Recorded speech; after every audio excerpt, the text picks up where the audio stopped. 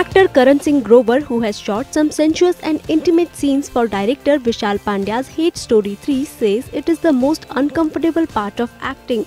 Karan, who along with the cast of the film visit INS office, said it's probably the most uncomfortable part of acting.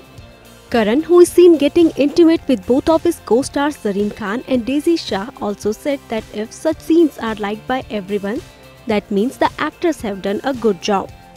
But if everyone is liking it, that means we have done a good job. Hate Story 3, which is slated to hit the theatres on Friday, also features actor Sharman Joshi in a key role. INS report.